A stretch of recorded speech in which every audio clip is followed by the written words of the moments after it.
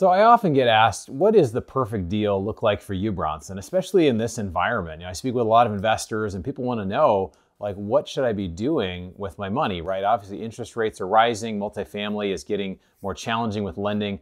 And what I see right now is what Warren Buffett talks about, where he says, be fearful when others are greedy and be greedy when others are fearful. There's this Chinese character for crisis. If you see the word crisis here, it has both the symbols for danger and opportunity in the same image. So you can see here, some just see danger, but there's also incredible opportunity. And I'm the one who sees incredible opportunity right now, and I want to get into why. So let's jump into it.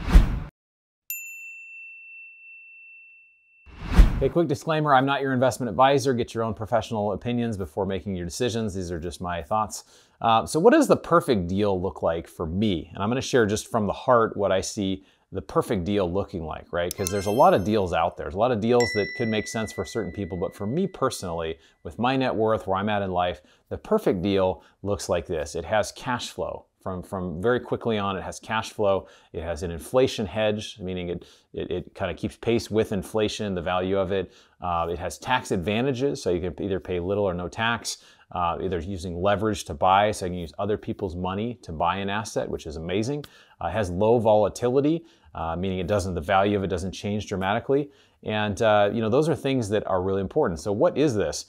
In the past, it's really has been multifamily. It's been deals like this, right? We've seen it. We've seen cash flow. The rents, cash flow, amazingly, right? With inflation hedge, rents and inflation really go hand in hand. Credible tax advantages. I've used it to reduce my tax bill from around 25% when I was doing medical sales to now around 1%, which is awesome.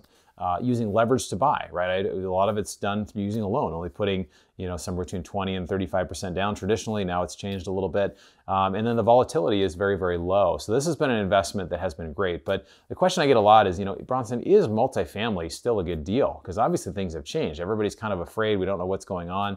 And I did a video on this recently where it's, is multifamily investing over? Right? And because we've had this golden age of multifamily for so long, and now we've really faced some headwinds. And what do I mean by headwinds? Well, I mean that lending has changed, right? Loan to value changes. Instead of putting 20, 25, 30% down, we're going to put a lot of times 35 to 50% down. And also the rates are higher. So these interest rates have gone up. It's harder to find deals that pencil. The deals that we've had some headwinds there, right? Because we thought we were really smart. 85% of the multifamily loans approximately are using what's called bridge debt. Bridge debt is typically 2 to 3 year debt. It's on a variable rate, so it changes depending on rates. Those rates have come up. Well, years ago we thought, hey, we're really smart. We're gonna get these interest rate caps that are like an insurance that prevent the rates from going higher. Well, the rates have gone higher, and what's happened is now the insurance that you had to buy on those cap rates have gone way up. So the insurance caps have now cost like 20 times what they used to, right? So it's still costing more, even though you're not paying it on the interest rate, you're paying it on the insurance, which is kind of odd, but it's kind of interesting how that works. Also, investor sentiment has changed. So a lot of people have been more concerned about just, rather kind of sit and wait. The confused mind will say to wait.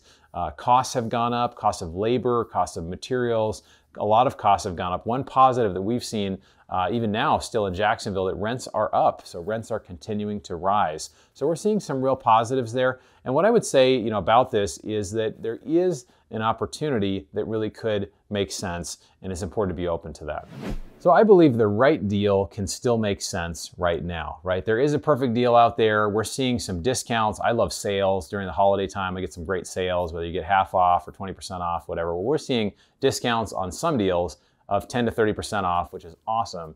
And I look at value add deals as being better, right? So if we buy older properties, we have some sort of value we can add. It puts what Warren Buffett talks about as a margin of safety in that deal, right? So if things don't go the way we want, if rents come down, if there's issue with the property, whatever, as long as we can come in and we can see this rent bump, it could be, 20, 30, 40, 50%, meaning we'll come in and do a renovation and we can rent this out to other tenants at a higher amount. It gives a big margin of safety. Now, I look at Class A deals, and I've done some videos on this about how I see Class A brand new apartments as being very high risk, right? The 2-bedroom apartment in Pasadena, California, where I live, that's getting $4,200 a month for rent, will not get $4,200 a month in rent when there's a major recession, right? So there's some risk there. So what happens? Maybe they'll get $3,500, maybe they'll get $3,000. That will put the entire deal at risk, or it will just at least dramatically hurt the cash flow, right?